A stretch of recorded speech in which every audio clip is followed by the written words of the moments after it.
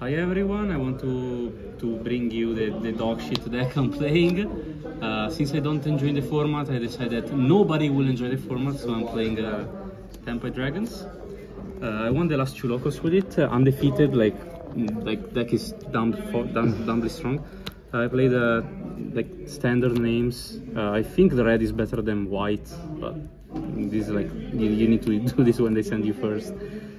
Chu and Phaedra, free Kaimen, free summoning and terraforming.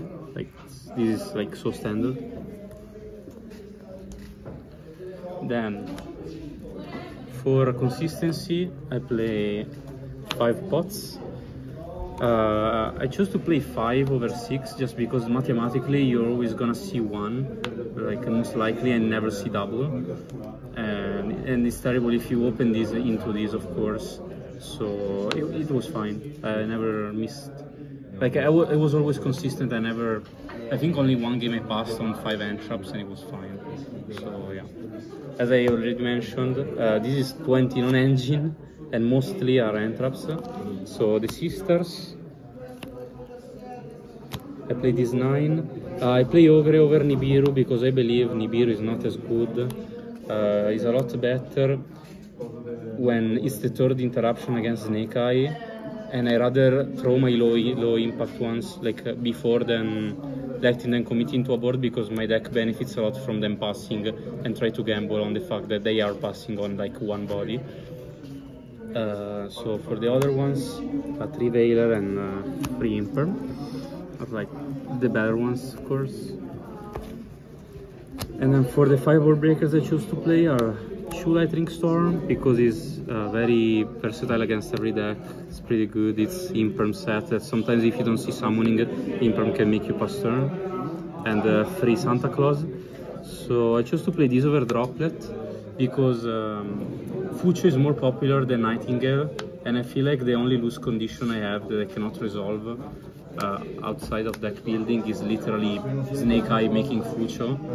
So I decided to play this. It's also really good against Purely, and I was happy about it because sometimes on weird hands where they need to use the main phase to puppet lock you, this just means you win the game. So yeah, for the Carmine deck. Extra deck is 2 Biden, 1 Transcendent. This card is fucking stupid. Like his calamities with the summoning. His summoning is immune, and then you enter battle phase, they cannot do anything in the mirror match. You calamity. Q-Belt is like mandatory. This card is insane. Sometimes when you do the combo, you make this in the main phase, and they have some bodies. You need to make this to pop your own Transcend to bring it back. So it's like very, very good. Then for the other synchros, I play the 2 Black Roses. This is of course really good. This is for branded or sometimes some sticky monsters.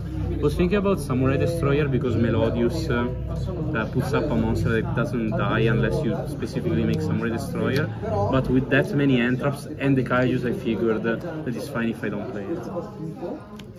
And the last is Meteor Bus.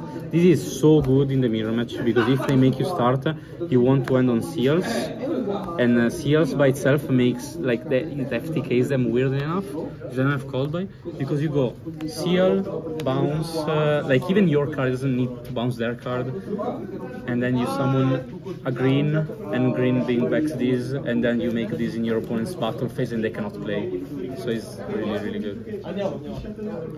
And then, as already mentioned, Spheres is like best card in the deck. Striker Dragon to make SP a lot easier. 2 Charmers to make the Zealand TK. So as you see, I don't play Trident Dragon because I do not own it, and I don't have a friend that wants to borrow it to me. So I just don't play it. You don't need it. There is the Nash combos that explain all the lines.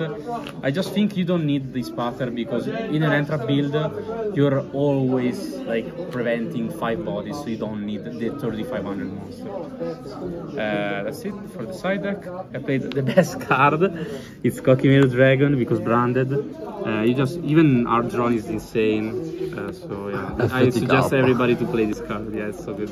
Then 2 Bestials. I just want to play Magnamut but you always wanna add these against branded instead of engine pieces, so it's fine. Then 3 nibs. This is for Snake Eyes mainly, and Melodius.